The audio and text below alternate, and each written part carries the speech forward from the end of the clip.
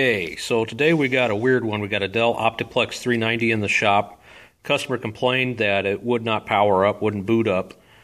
So we did some diagnostic checks, and we determined, along with the Dell reps, that we had a bad motherboard. And as we can see, we get a diagnostic code of 3. Now, that typically refers to a CPU or motherboard issue. So I contacted Dell. They agreed. They sent me a replacement motherboard.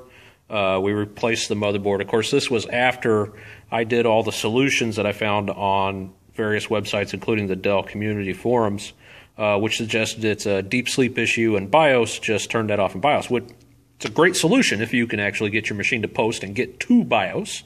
However, in this case, we can't. So other suggestions were to pull the front USB headers. We did that with no success, and we even cleared CMOS by removing the battery. We tried to different power supply, different memory. Of course, we've got everything unplugged and still had the same issue. So we got the replacement motherboard in, and it looks pretty, but it did not solve our issue. We had the same diagnostic code 3.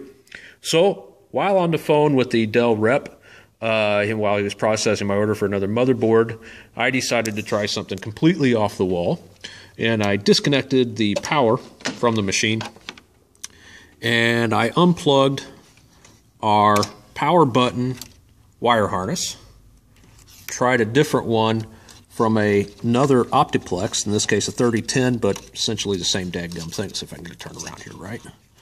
So we plugged that in, put our power back in,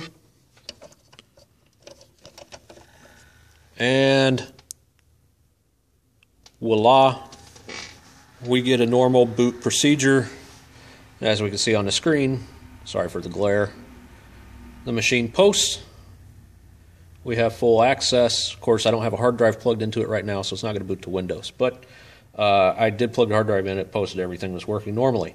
So there's lots and lots of people out there complaining of problems with this series and several others that are in this various age group, I guess. Anyway, complaining of this issue. They've tried motherboards. There have been large reports of this issue with this model in particular. I'm assuming, and this is a complete assumption on my part, that this same thing would be happening with the 790s, and everything else in between, since this is pretty much this simple part. Of course, we notice there's 5 leads on there. It's because we've got a power button along with a multicolor LED in there, and I have no inkling which part of that is causing the problem. All I know is a different harness solved it. Now, the Dell tech guy couldn't believe what I was telling him, so he put me on the phone with a second-tier engineer there in Texas, and he also was just floored. He couldn't believe it. So anyway, they're sending me a new power button and lead once they found the correct part number, and a new motherboard just to be on the safe side. But I thought I'd throw this out there for everybody who is slamming their head against the wall trying to figure out why they're having so many problems with these machines.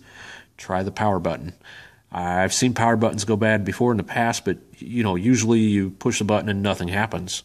And you try a different button and it's fine. But in this case, no, it was causing it to actually complete a connection, but then of course we get our diagnostic light and it shuts down. So before you go crazy, just try the power button first. I know it sounds stupid and contradictory to everything we've been taught, but in this case it worked. Thanks.